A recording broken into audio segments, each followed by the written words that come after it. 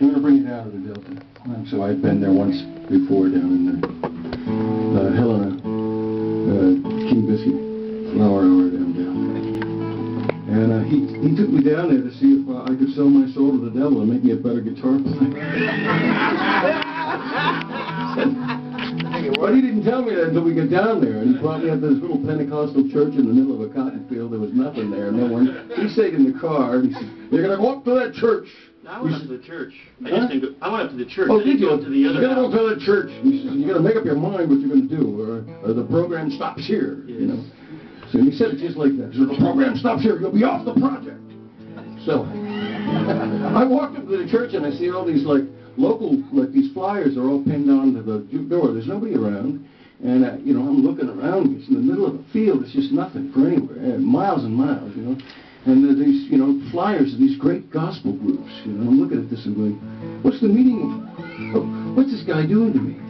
And he says, okay, have you made up your mind? We're going to continue. We're going to stop right here. And I said, okay, Ted, let's just continue. Next thing you know, he brings me up to this. We get back in the car. We drive, you know, maybe a mile and a half, you know, or around the cotton fields, and we pull up to this old shack with these really weird curtains in it. I couldn't believe it. Just, you got to get out here and you got to knock on that door. Well, that's where I just couldn't do it. I stopped right there and realized, well, I'm just not the material to sell his soul to the devil. I really don't know what he'd do with it anyways. And he said, well, I'm really disappointed in you. But really, you know, watch all this way. I figured, you know, you were going to up your game, was going to get you really in the mix, you could really start playing. I see you're not going to do it. All I could imagine was some old lady behind that door with a shotgun, and that's all she wrote. And, you know, it would be an embarrassing thing to tell my wife, or you'd have to tell her. So I couldn't do it.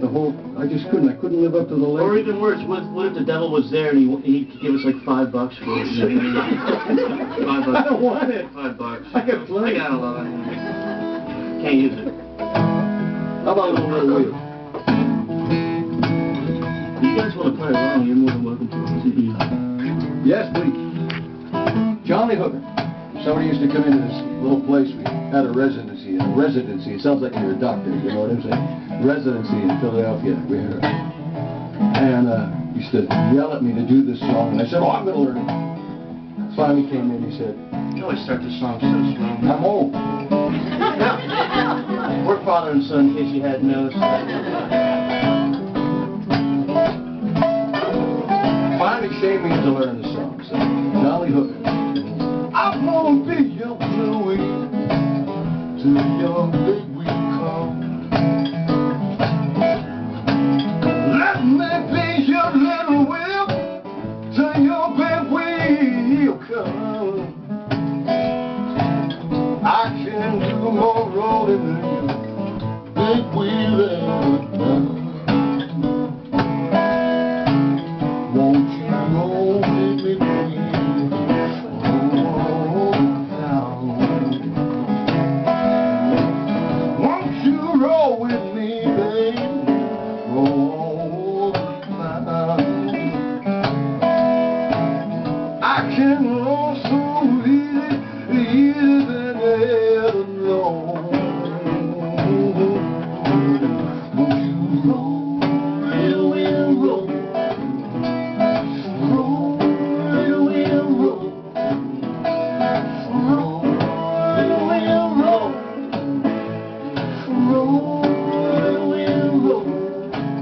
I can roll so easy than you ever know.